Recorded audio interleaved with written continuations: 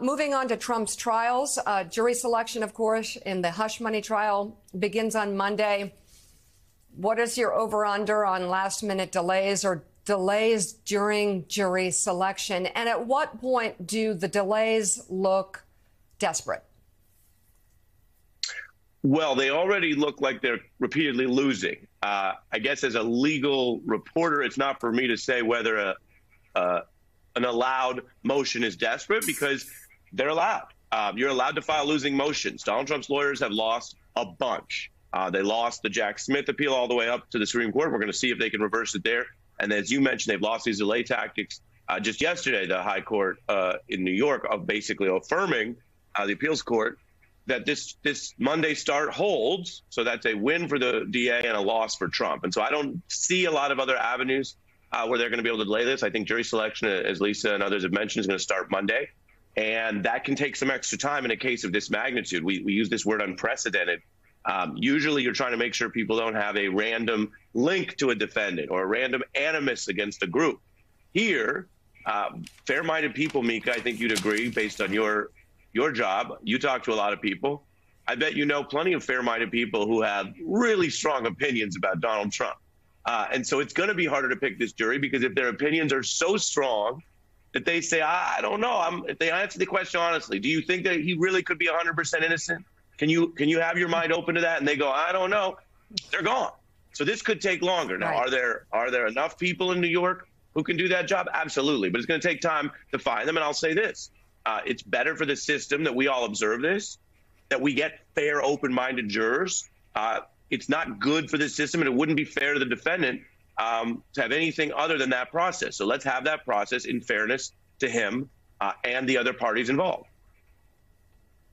So ahead of Monday's start to Trump's hush money trial, Ari, you interviewed someone who was connected to one of the key witnesses in the case. The charges allege Trump paid adult film star Stormy Daniels right before the 2016 election to cover up an affair she says they had. And last night on The Beat, you played your interview with former lawyer for Stormy Daniels, Michael Avenatti. Avenatti is currently serving a 19-year prison sentence in California for stealing millions of dollars from clients and trying to extort Nike.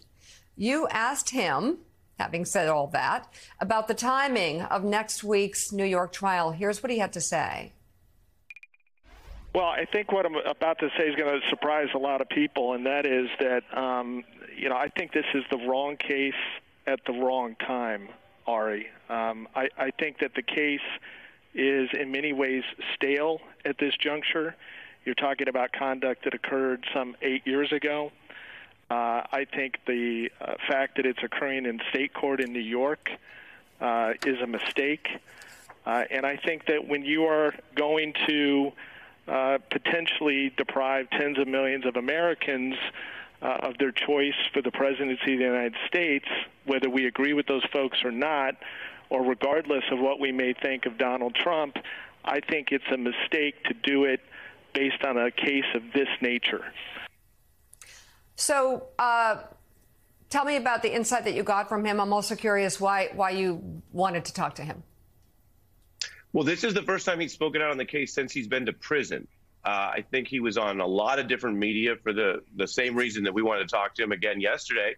There wouldn't likely be a DA investigation, let alone an indictment of Donald Trump, let alone what is now the first ever trial of a former president, without the way that Mr. Avenatti ignited and pushed those issues. Now he also is, and I asked him in the interview about his crimes, convictions, the dishonesty that he was convicted of, and how he treated his clients, and why we should take his word on anything now.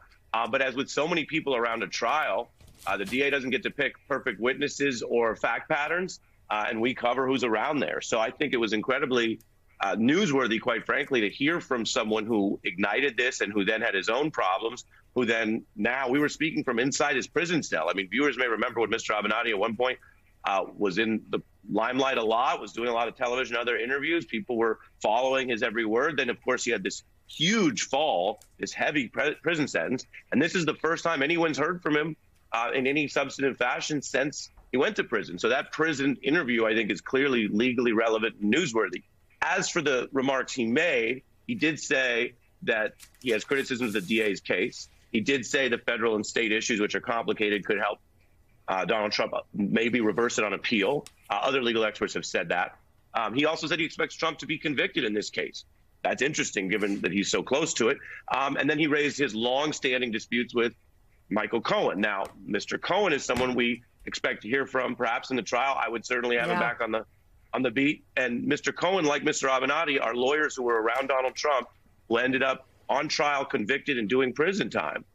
This is the world of this trial, Mika. And as observers, I don't know that we get to pick who the players are, but it's certainly interesting to hear from him. And I do think the last point I'll make is this jury is going to be presented with a lot of attacks and discussion of who is credible. Is Ms. Daniels credible? Is Mr. Cohen credible? Is Mr. Weisselberg credible in what he wants to say about perhaps what went wrong at Trump org, or whether they lied on documents, which is key to convicting Trump?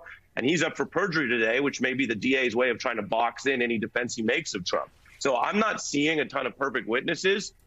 You remember the perfect phone call we were told about, Mika? I don't think that call turned out to be perfect. I don't think all the players are perfect, but the question we're going to keep our eye on is who knows what can be proven, and does it mean that Donald Trump convicted a crime?